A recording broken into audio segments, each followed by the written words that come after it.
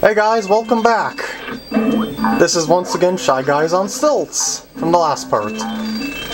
Take this up. What the heck? Did you see that? Oh, there we go.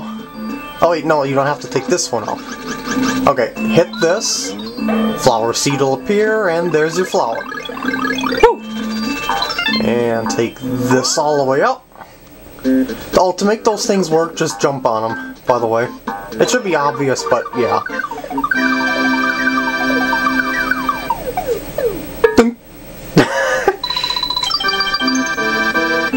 Too bad I had to cut off the camera. There wasn't much left of this level. Oh well.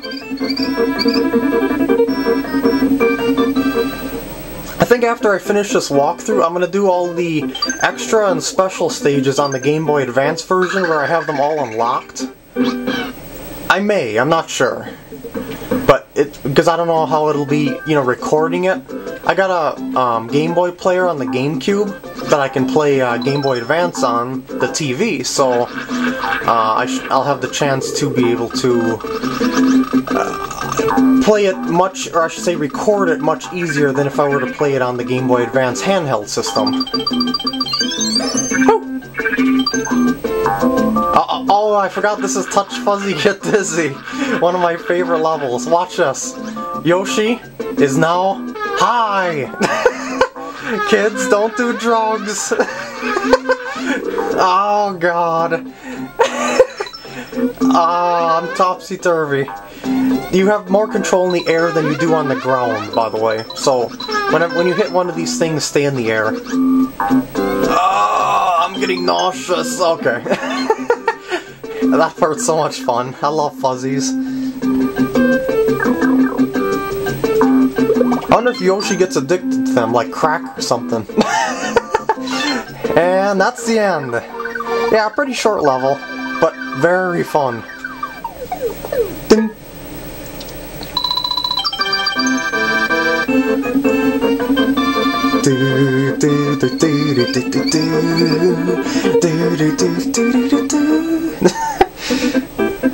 And the last castle of World 1. Salvo the Slimes Fort. Oh, okay, castle. I was close! Okay, see these things? When you stand on them for too long, they spin and drop you. You can press up to walk... Whoops. I'll show you on one that's slower. Here we go. You can press up to walk with them. Oh wait, maybe you can't, huh?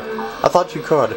I thought you can be able to walk with them up and down to keep them from falling, but I guess not. Fish like this don't hurt you, by the way. They just push you back. I think it's this way, not up. Yes. Okay. If I recall, hit this one. Leave the red one. Wait a second. How did this puzzle go? It's a switch puzzle that flips these spiky platforms. Okay, hit this red one. Now go back down here. Yeah, you can hit them with an egg, by the way. Now go on this platform, take this up to here, and guess what's in the vase? Come on, just take a guess. Yeah, it's a key. And over here, the platform should be safe, and there's your key. That's your door, I mean. Keyhole in the door, there we go. And see these spinny things? As you stand on them, that's the direction that they go. To make them change direction, just jump off them, they'll start spinning again, and there you go. Checkpoint! I think the boss is coming up. And there we go. This boss is easy. And run on forward.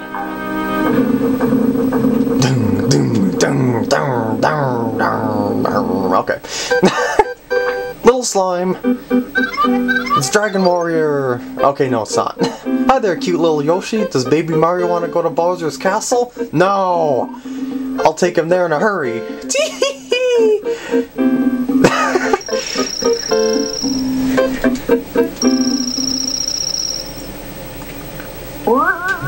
Uh-oh. Giant slime drop! Okay, basically all you have to do is hit him with eggs. he'll reduce in size.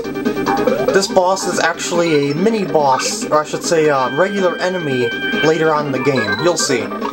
Only it's a slightly modified version. Basically, the point of the boss, is to hit or bounce you into the lava. When he does that wavy thing, you can't hit him with an egg, so don't even try. That thing. And he's almost done. Yeah, as you can tell, the smaller he gets, the harder he is to hit. Oh, I got him! Hey, I can't cancel out my egg. Woo! A little, our big eyes, little body.